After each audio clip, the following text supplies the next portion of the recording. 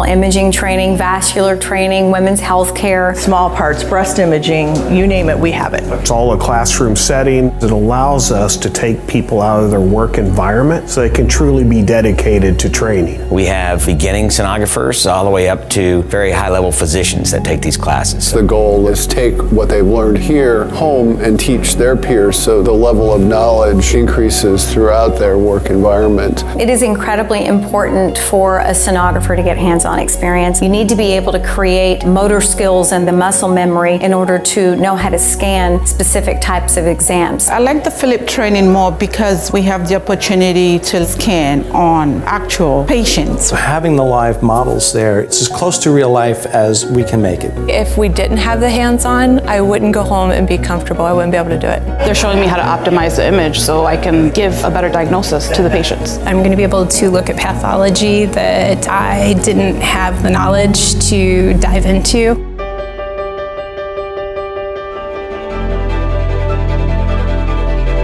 Where we choose to locate our symposiums is ideal for a nice getaway, but obviously being focused on content. You get a bit of both. We have 20 or more symposiums a year, 3 training centers throughout the country. If you purchase a system, you are offered entitlements that are education credits. We've invested millions and millions of dollars in our classes. We're actually giving you the exact training that you need to take advantage of this excellent piece of equipment. And it's what sets us apart from other vendors.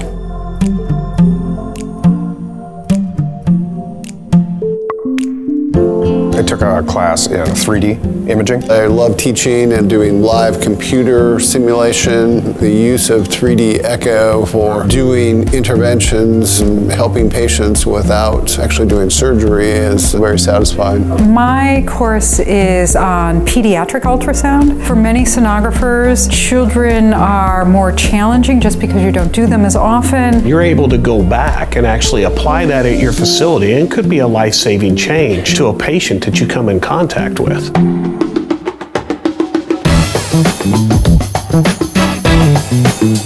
It's hard not to have fun in nice places like this. It's been a lot of fun. You get to meet new people. The weather's beautiful, much nicer than home. The food is always fantastic. You don't leave hungry. The locations are really nice in one way or another. Sometimes they're in cities, sometimes they're on the beach. A couple of us met at the airport, coming from all different kind of facilities and institutions, even just the people I met in the class. We've been spending our days together, our meals together. You work hard, you're learning, socializing, then you go to the pool, go to the beach. There's a beach 500 yards from here. We're in Minnesota, so coming down to Florida in the winter is awesome.